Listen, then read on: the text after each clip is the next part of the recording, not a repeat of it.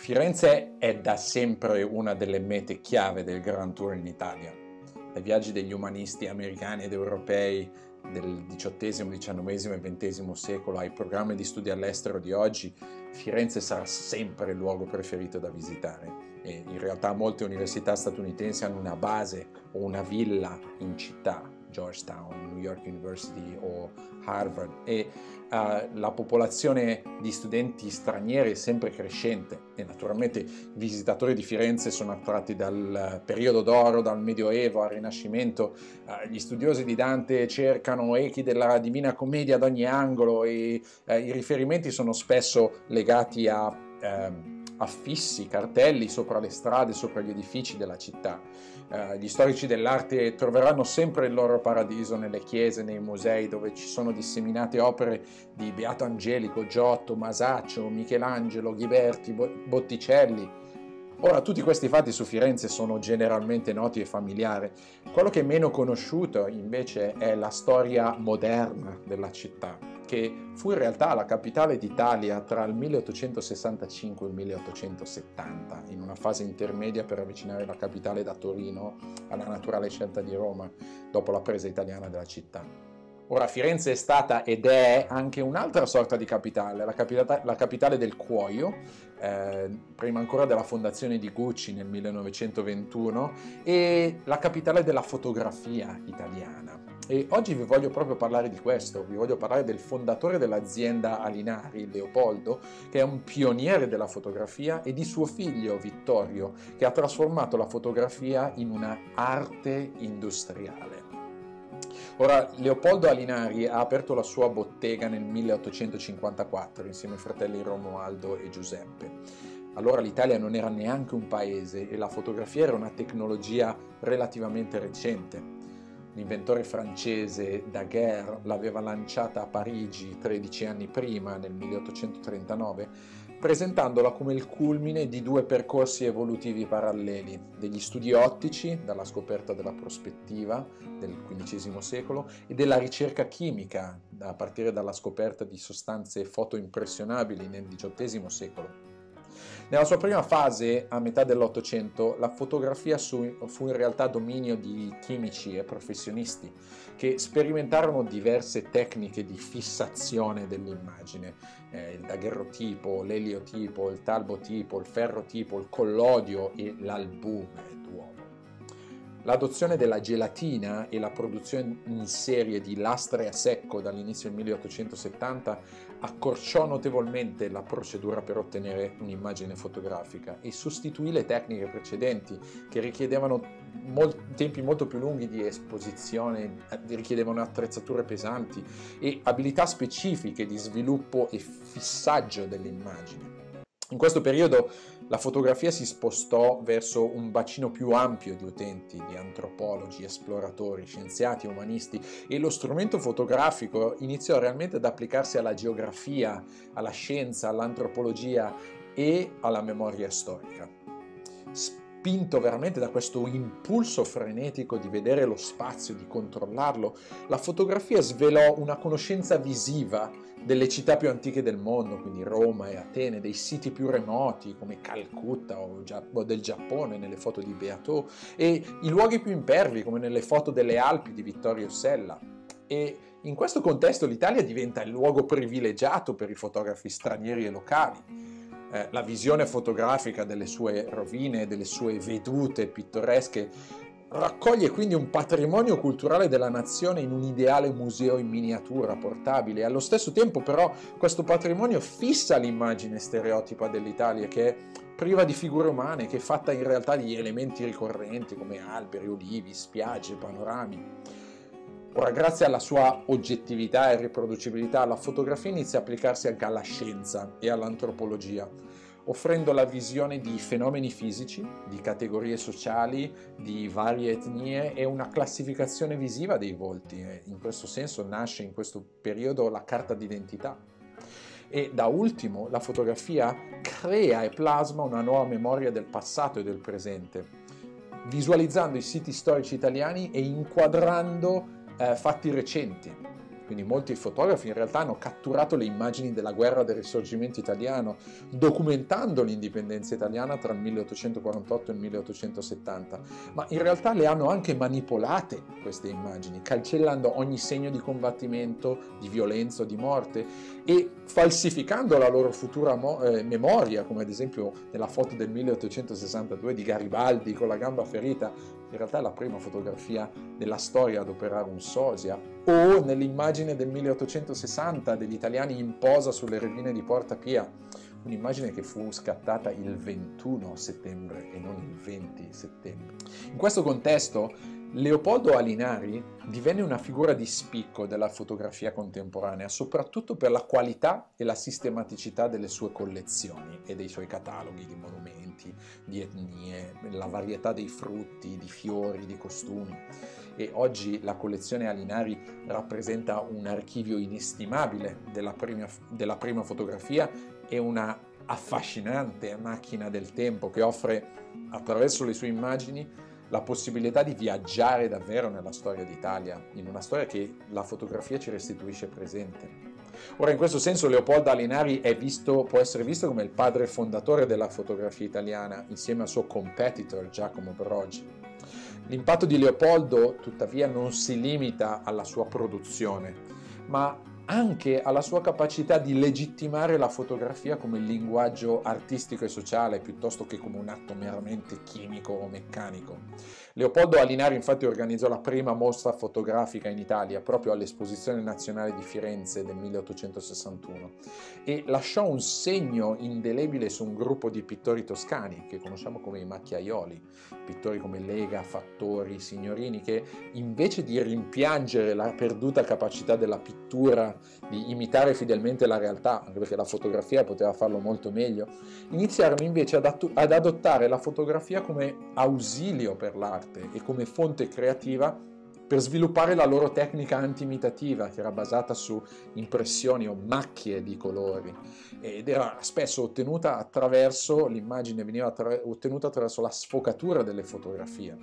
E i macchiaioli creano un nuovo linguaggio attraverso questo procedimento, che è volto a cogliere gli stati d'animo degli effetti luminosi piuttosto che i loro contorni precisi, seguendo le orme dell'impressionismo francese. Ora, dopo la morte improvvisa di Leopoldo nel 1865, a soli 33 anni, i suoi fratelli Giuseppe e Romualdo rilevano l'attività e diventano attori fondamentali della vita fotografica fiorentina. Organizzano la prima esposizione italiana di fotografia nel 1887 e fondano la Società fotografica italiana nel 1889, che è proprio in un momento particolare di crescita mondiale del settore. Infatti l'anno prima della fondazione della società, nel 1888, il fondatore americano della Kodak, George Eastman, aveva lanciato la prima macchina fotografica portatile, la Kodak numero 1, e con questa macchina aveva lanciato anche un nuovo modello di sviluppo fotografico con la famosa campagna You push the button, we do the rest. Tu premi il bottone, al resto ci pensiamo noi, una campagna che separa l'atto di fare una foto dall'atto di sviluppare una foto. Ora, le innovazioni di Eastman trasformano la macchina fotografica quindi in strumenti accessibili a un pubblico più ampio e strumenti di intrattenimento, e allo stesso tempo le fotografie diventano anche oggetti industriali.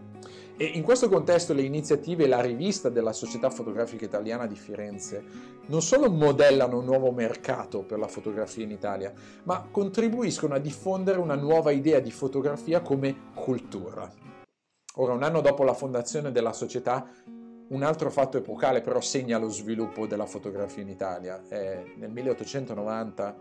nel giro di pochi mesi, muoiono improvvisamente sia Romualdo che Giuseppe Alinari. E fu proprio in questo contesto che Vittorio, il figlio di Leopoldo, il fondatore, prese la guida dell'azienda e la trasformerà nei decenni successivi da laboratorio a dimensione familiare in un'azienda di fama mondiale che ridefinisce la fotografia da dominio esclusivo degli esperti, di pittori o di scienziati a una pratica sociale di massa,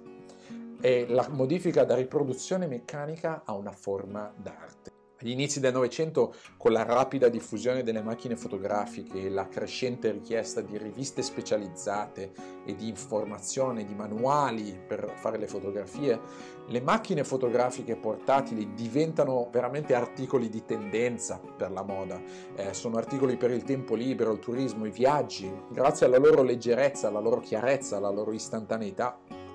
Nel frattempo le fotografie cominciano anche ad apparire su periodici italiani, rappresentando eventi, scoops o celebrità con immediatezza e freschezza, come fossero Instagram o Twitter del tempo. Con l'espansione del turismo le fotografie iniziano anche a essere prodotte come artefatti separati, sotto la forma di cartoline, lanciando così un nuovo formato di comunicazione visiva e verbale e una nuova industria che avrà un successo enorme nel XX secolo.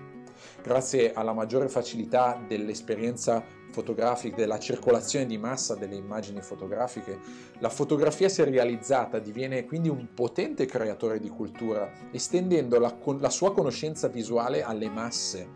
plasmando nuove tendenze o stili e, allo stesso tempo, anche imponendo i suoi standard uniformi attraverso ritratti già pronti, formattati di persone ed eventi.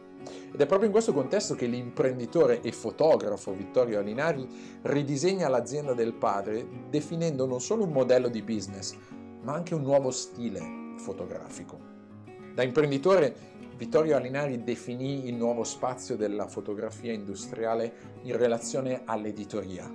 spostando il focus dell'azienda dalle raccolte di immagini decontestualizzate di etnie, costumi, fiori, monumenti, a progetti editoriali più sofisticati ed elaborati. Vittorio riconfigurò il suo atelier come un'industria globale di immagini fotografiche, indirizzando le sue pubblicazioni soprattutto al mercato estero, vincendo premi come quello all'Esposizione Universale di Parigi del 1900 per le riproduzioni che aveva fatto degli Uffizi e in realtà accettando anche diverse commissioni per musei stranieri ad Atene, a Londra, a Dresda. Allo stesso tempo,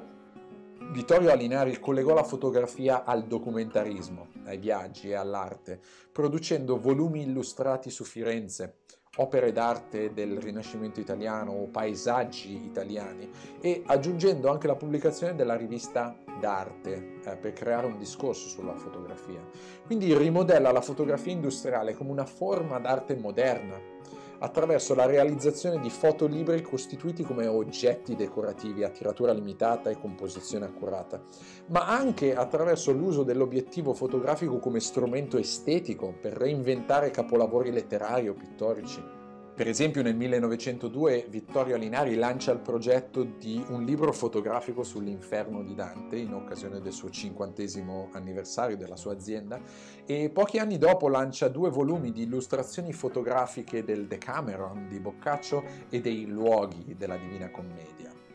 Come fotografo Vittorio Alinari definisce, come dicevamo prima, anche un nuovo stile visivo, passando dalle riproduzioni statiche dei monumenti alle loro finzioni dinamiche. Ora, per capire il lavoro di Alinari nel mettere in movimento le fotografie e romperne l'immobilità o la convenzionalità, vi consiglio di dare un'occhiata a una sua immagine del primo Novecento, è una veduta del Duomo di Firenze dalla Torre di Arnolfo a Palazzo Vecchio.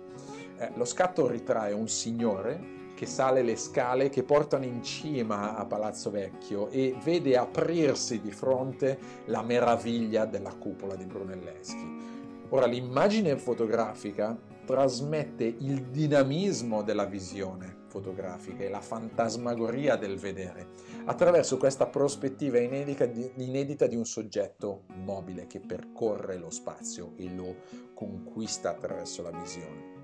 La storia degli Alinari finisce nel 1921, quando l'azienda viene salvata da un gruppo di 97 imprenditori o investitori fiorentini, diventando così la prima compagnia pubblica italiana,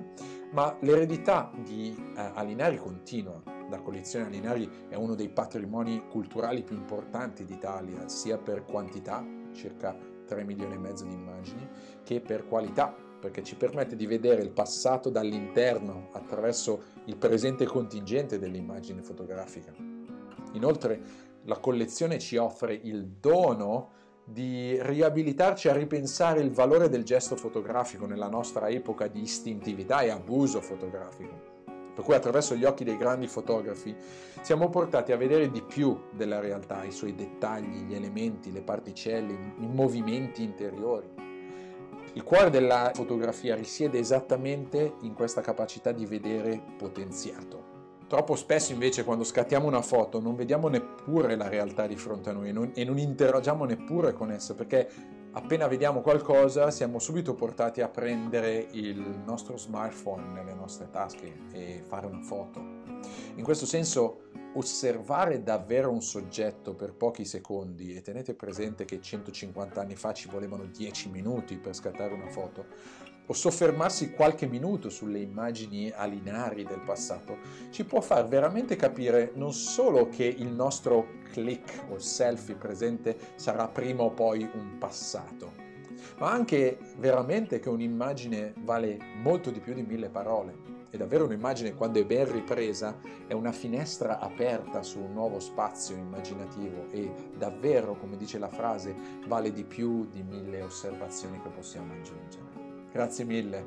arrivederci.